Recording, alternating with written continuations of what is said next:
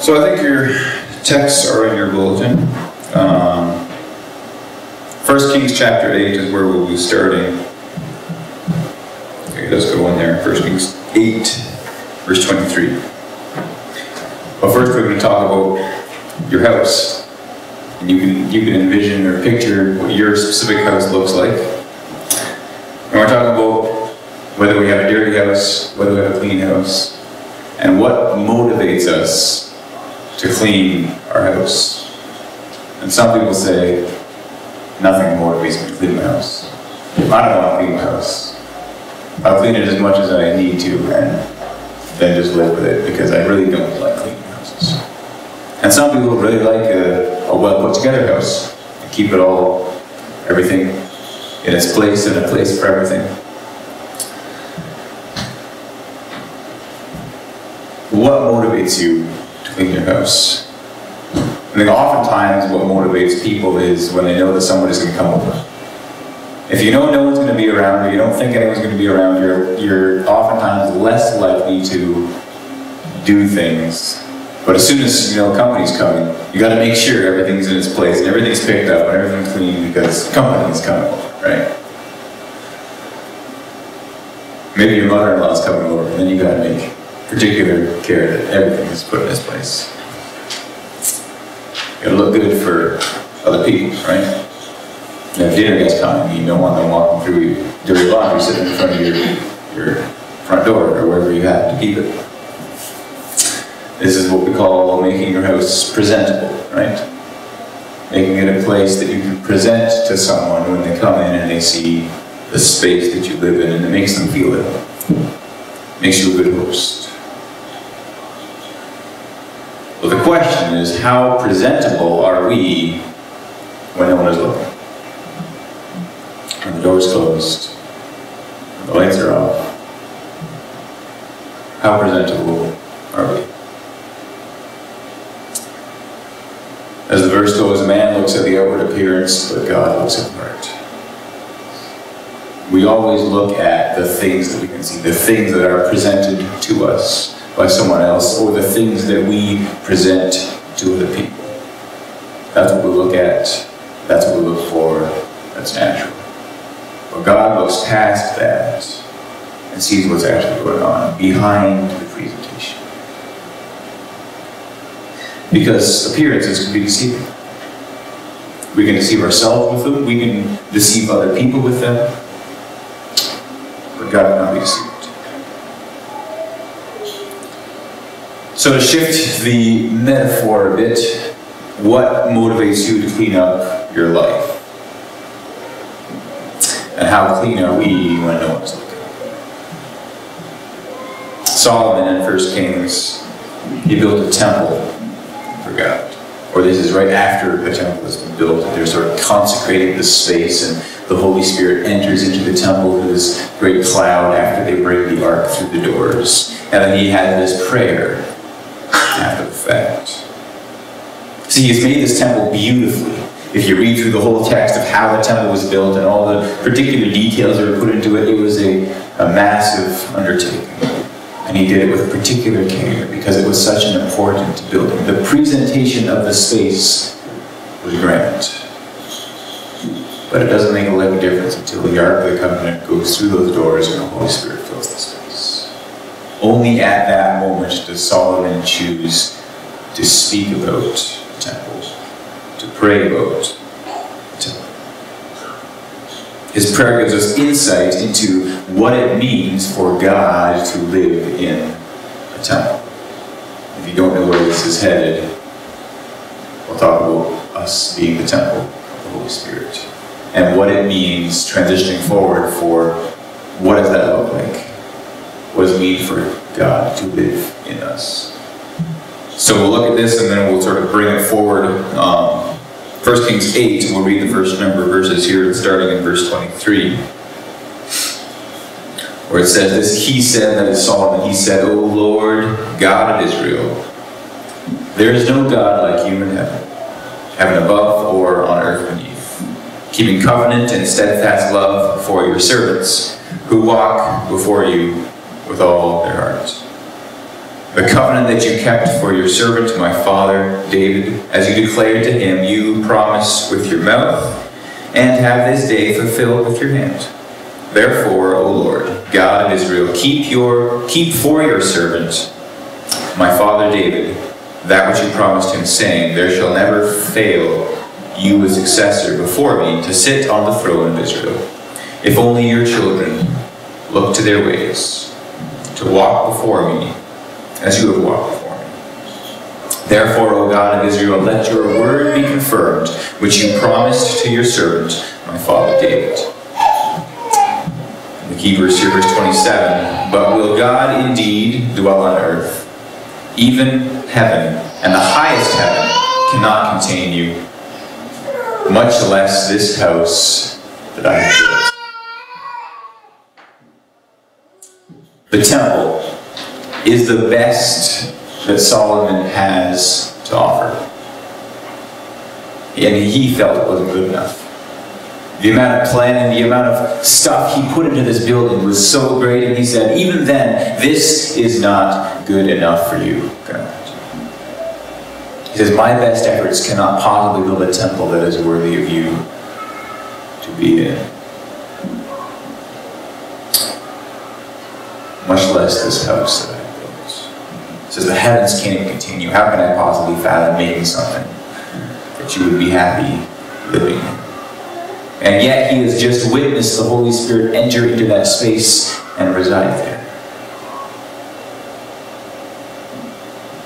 Despite all of this, God chose to come down and live in his temple. Despite its imperfections, despite the fact that Solomon himself felt like it just wasn't good enough, God said, I'm going to choose to come down and live here anyway. We may ask questions about our own hearts, about our own lives, about our own situations when we consider ourselves as the temple of the Holy Spirit. And we might say things like, this is what I have to present to you, God, and it just isn't good enough. I can never possibly be good enough for you to be, for me to be, or you to be worthy to enter into this space. How can the Holy Spirit live here on such a mess? See, we can't possibly make ourselves presentable enough for him. You can't clean up your life enough so that he'll want to come for a visit. It just doesn't work that way. Because he is not a visitor to be given a presentation. If we treat God as a visitor, that is the way that we will sort of do things. We'll think that we have to clean up our life in order to come to God. Or clean up our life so that God can somehow enter into this space sometimes when we want him to. Because we're in charge. We're the doorkeeper. We can let him in, we can kick him out, we can do whatever. But if we consider him someone living in our house, that's entirely different scene. He sees it when it's well and presentable. He sees us when we're on our really rough weeks and things are just going haywire and nothing is picked up after. And he sees it all. Because he's living it. It's an entirely different way of thinking about it. If you think about a relationship, the beginnings of a relationship, you start with the dating and the cologne and the showering, right? At least for guys, that's what you do. And you want to give a good impression of the girl. So you take her out to wherever, and you do something for her and with her. And you make yourself as presentable as you possibly can. And oftentimes, after a while, as the relationship builds and as you get married and so forth, you find yourself sitting on the couch in your underwear and she comes walking through the room and it's just the way it is. Right? An entirely different frame of reference from when it started. Because when it started, you weren't comfortable doing that, right? There wasn't that sense of comfort. There was that sense of, I want you to see the best of me right now so I can draw you in, right? Or you can accept me, or whatever it might be. And so I'm only going to present my best. And as we build that relationship, as we grow with that person, we realize they've seen my best. Now what are they going to do when they see my worst? How is this going to work? How is this going to play out? And so they see it all. Because now you are living with your spouse, right? You're engaged in this relationship together. It says for richer, for poorer, in sickness and health, in the whole thing, in this together. The two become one. And I think in the same way, our relationship with God can relate to this in a similar way. That God doesn't just visit, we don't just go out on dates with God. That God lives with us. And He sees it all. And we become something together that we never really were without Him. And when you become back up from that, I was going to say when you become a Christian, when you enter into a relationship with a person, oftentimes at a marriage or afterwards or whatever, you change your name, change your last name. Usually it's the woman changing the last name to the man. Things are done a bit differently as the world goes around, but we'll take that as the norm for now, just for sake of the metaphor. So the woman takes the name of the man. And it's not just something that happens. It's not just something that is required or optional or whatever it might be. It's a statement. Saying, I'm going to leave my old name behind, my old me behind, and join into an entirely different space with you. I'm going to now enter into your life. Enter into what it means to be identified with you. In Chad, oftentimes people, they don't usually use the last name because last names aren't as common there. They use the first name. So usually the wife of the missionary is known by Mrs. first name, right? So there's a couple of theirs, Jack and Nancy, right? And they would call her Mrs. Jack. It's just how they would talk about her. And some missionaries were being offended by this, that they're calling them Mrs. their husband's name. This is weird, but to them that was normal, right? Because it was their understanding that that's just the way it worked. That was them saying, you have the same last name. Right? You are together. When I'm talking to you, and I'm talking to your husband. When I'm talking to your husband, I'm assuming he's also talking to you. And we know that's not always the way it works, but that's the ideal situation. And that's the idea of the relationship, is that it's not just two pieces, it's now one together. In Chad also, and in some other cultures, people are given a new name when they become a Christian. In Chad they call this their Christian name. So they have their local name, which is in their local language, which you probably can't even pronounce or figure out what it is. And then they have their Christian name. And because not all of them are Christians, some of them say it's my French name. But that's another story. So there's this idea that they have a name they're given at birth by their mother, and then once they make a step to become something different or to make a change in their life, they're given a new name. And this is the new name they tell people, this is my name. And when people meet them who knew them when they were young, they call them by their original name, they know that name, they're familiar with that name, but they say, yeah, but I have this name now. And oh, okay. And they call them by their new name. And so there's this idea, whether it be a man joining with a woman, whether it be us joining with God in a relationship, that something has happened so significant that we leave an old name behind and claim a new name. And walk in a new relationship together. Where is this all going? Why am I talking so much about names when we're talking about a temple? Well, if you go on in verse 28, look at what Solomon says here. He says, regard your servant's prayer and his plea, O Lord my God, heeding the cry and the prayer that your servant prays to you today, that your eyes may be open night and day toward this house, the place of which you said, my name shall be there, that you may heed the prayer that your servant prays toward this place. God says his name will be in the temple. See, a name is a verbal representation of something. So for a wife to take a husband's name means I now represent him in some significant way. What I says is what he says, and what he says is what I say. It's a commitment to genuine honesty and communication. And to say that the temple is where God's name shall be is to say that the temple represents God. So we are the temple of the Holy Spirit. The name of God is in us. I'm sure you've heard this before. You are the temple of the Holy Spirit, so you should do such and such, because why would God want to live in a temple that's full of mess, right? The classic one I've heard is about drinking and about smoking. So you wouldn't want to smoke and you wouldn't want to drink because it reduces the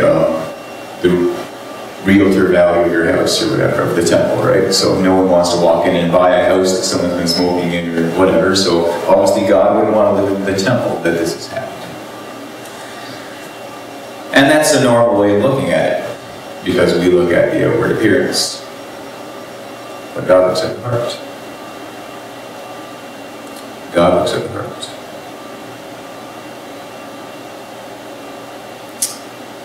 He says the temple is the place where we can lay it all out and be honest with God. It's not always going to be presentable, but it's always going to be honest. And so when we say something, we can say, I've talked it over with God, and He says such and such. In a similar way that we might say, I've talked it over with my husband, or I've talked it over with my wife, and we say such and such. I've talked with God, because He's living with me. And I have this communication, we have this process, and so now this is what we're going to do. Now this is what we say. The name of God is in me. I represent God with everything I say and everything I do. To say that is to say that we have made a vow or committed to building our honesty and our communication with Him. And it starts with a level of comfort we're talking about, right? The idea that we can be there, and He can see us when we've got clothes on, and He can see us when we're sitting in our underwear, and He knows it all, and we're comfortable in that space, and we know that maybe there's things we need to work out, there's things we need to work on, but at least we have a starting ground in place, right? Now, verse 30, it says, hear the plea of your servant and of your people Israel when they pray toward this place. Hear in heaven your dwelling place, heed and forgive. So you have those three words, hear, heed, and forgive. See, people would come to the temple to meet with God and give their sacrificial offering to Him. They came with all their muck and said, this is me. I know this is my situation. I know I've messed up. Please forgive me and accept this offering. That's how they would enter into that space. They would seek to build a better relationship by not coming to God already presented and picked up and together, but by coming to Him in the entirely different way and saying, look, at least I'm trying. At least I want to engage in this relationship. While I am coming to the temple, I am offering this to you, and I hope we can work this out. So being honest, asking for forgiveness, and offering ourselves to someone else. See, a relationship is not what you get, but it's what you give. I'm sure you've heard that in an earthly relationship context. But to talk about it in a spiritual relationship context, we can say that a relationship with God is not what we get, the forgiveness from Him. That's not a relationship. That's just something that happens. But instead, it is what we give to Him. It's how we give ourselves fully to Him, no matter what might be going on right now. Instead of saying, I don't feel like I can really talk to God right now because this is happening or that is happening, or I feel like I'm just not the person. Well, that is the time we need to come to God. Say, this is where I'm at. Help me out. Help me deal with this well. Help me process through this well. I want to talk to you about this. I want to engage with you with this.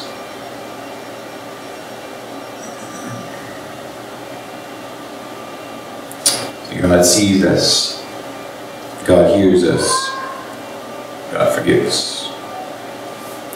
But He also wants to shape us into people who follow this same pattern in our own lives, to be a representation of Him.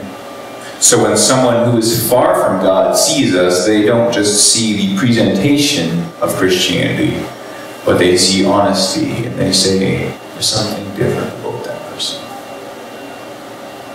And they don't maybe come to us and say, I want to know more about God that you're always talking about, but I want to know more about you because I can see you're an honest person. And I can see when I'm talking to you that there's just something fresh, something real about you. I want to know how that works. And then we have an opportunity to speak with them. Solomon sees that as the reason why the temple was built. The temple was not built exclusively for the Jews to be able to come to and to get their sins forgiven and then move on. It was a space to join with God, but also to be a beacon of light to those around.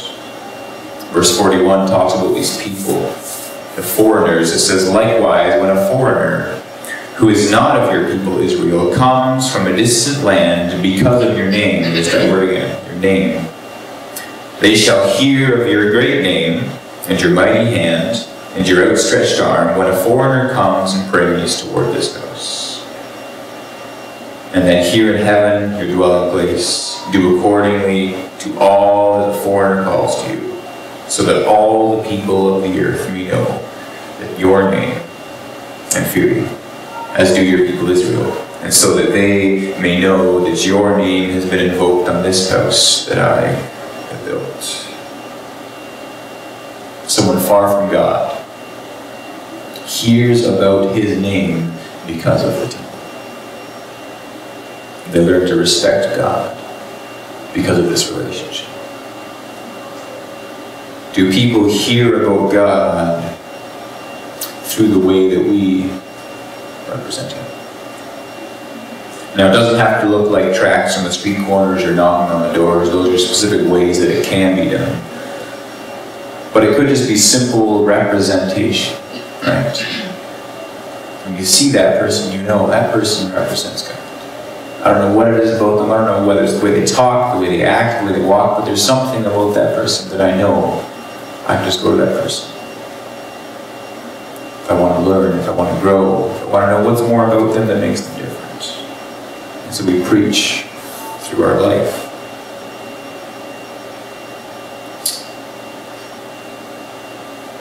And so if people respect us, we'll have a greater respect for God. If they respect God, we'll have a greater respect for us. We'll show people what it looks like to be in a right relationship with God. It looks like honesty, it looks like genuineness, it looks like forgiveness. That we're the same when everyone is watching and when no one is looking. And maybe we're at a stage in our relationship with God where we feel comfortable around him. And maybe we're at that underwear stage, I like to call it. We aren't afraid to not shower every week. But does that mean that skipping a shower is a good idea? It might happen. Things happen in life that make us less presentable than we would like. But doesn't mean that it's a good pattern to develop. Because, well, doesn't care. He's going to live here anyway, regardless, so I can just not worry about that. Should that be the next step? See, I think there's a difference between being comfortable with someone and being complacent in your relationship. You can be comfortable, but as soon as that comfort becomes complacence, it's a different way of living entirely. It's no longer respecting the person, but it's saying, well, I'm just going to be here and they're going to be there, and it's not going to really matter. So I think there's a measure of realizing that we can be comfortable regardless of what we have going on, but also realizing that there are things that we need improvement on. There are ways we can keep ourselves in check in this relationship. See, sin is not an action that we need to stop doing in order to be more presentable to God. This is sort of a theme that we've been running off of as we've been talking about sin. But sin is simply an attitude of the heart that leads into this damaging way or lifestyle. Sin is the thing behind the thing that we're doing. So keeping our attitudes in check is extremely important. We could easily grow lazy, complacent, happy with how we are, saying, oh, I'm good enough. God's going to accept me no matter what I do, so I guess I can do anything I want. We need to continually work on and improve, not for the sake of being acceptable to God, but simply for the sake of the improvement itself. And so we'll turn to Ephesians 6 in a moment, just to sort of close off our time. Very famous passage of Scripture that talks about the armor of God. This is one of those things that oftentimes we see as something that we wear to go into battle against the devil or whatever it might be, or to fight these temptations in an active way. But today I want to look at it in a different way and just see these are the things that help us stay in check when we're seeking to grow, when we're seeking to prosper, when we're seeking to flourish in this relationship with God. We're not simply seeking to not sin and to keep the devil away. We're seeking to keep ourselves protected. Keep ourselves in this space knowing that I'm in this relationship. And I don't want to become complacent. And I don't want to become lazy. I want to be comfortable, but I still want to be active. And so verse 13 of Ephesians 6 says, "Take up the whole armor of God, so that you may be able to withstand on the evil day, and having done everything, stand firm. Stand therefore and fasten the belt of truth around your waist, and put on the breastplate of righteousness." So first of all, we notice we've done everything to stand firm. So we've actually done, not just done something, we've done everything. See, sometimes we have this idea that God has forgiven my sins and so I don't have to do anything. Well, that might be true in a spiritual sense, but in a practical sense and in the way that we actually run our lives, there are things that we need to do. There are things that we need to, guideline we need to follow to sort of keep us on the same page, the even keel. Keep us going.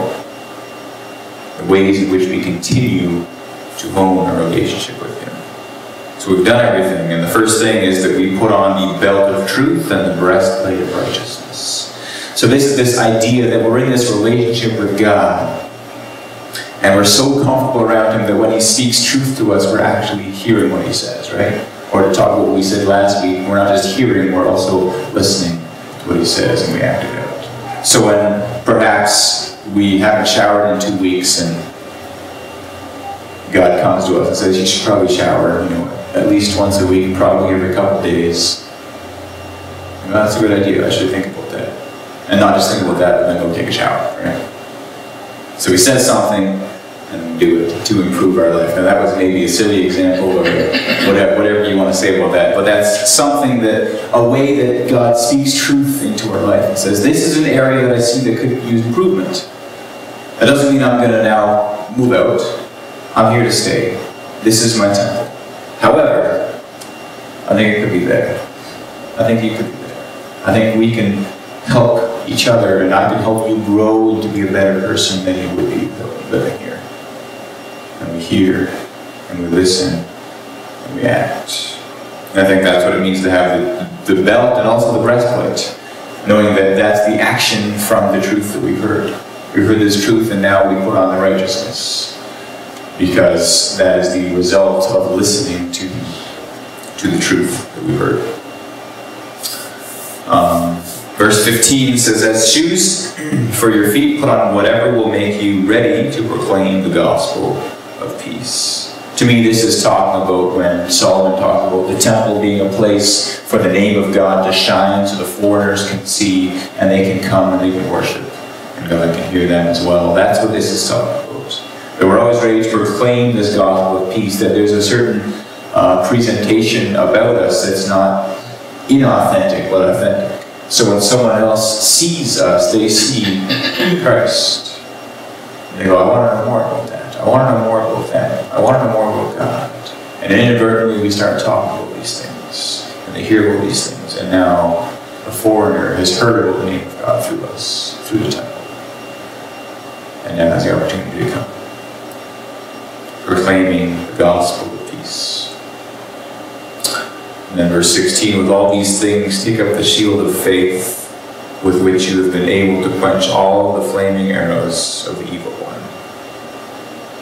I think this is what maintains our comfort with God.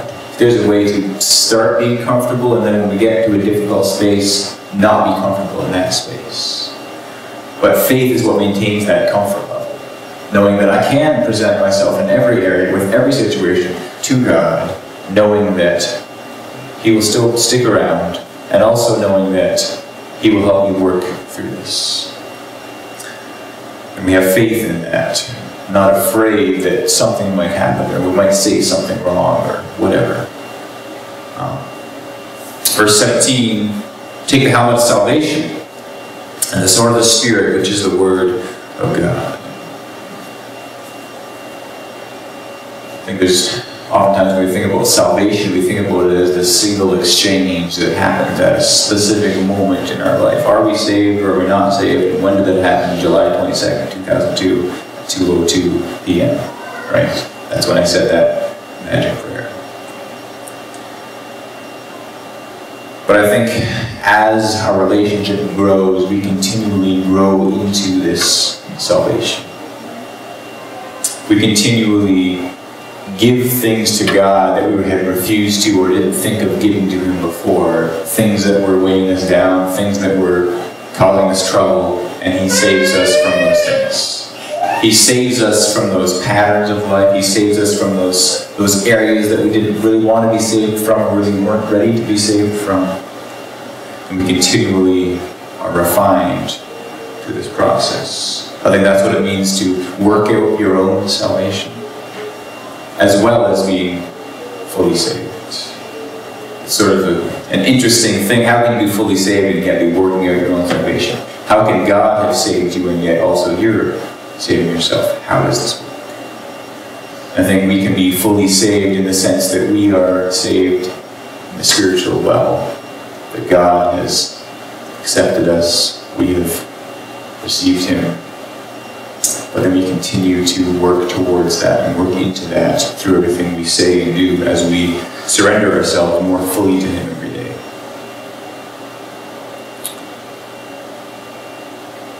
So the question I'd like to leave us with, or where we'd like to go with this, is what does your temple look like?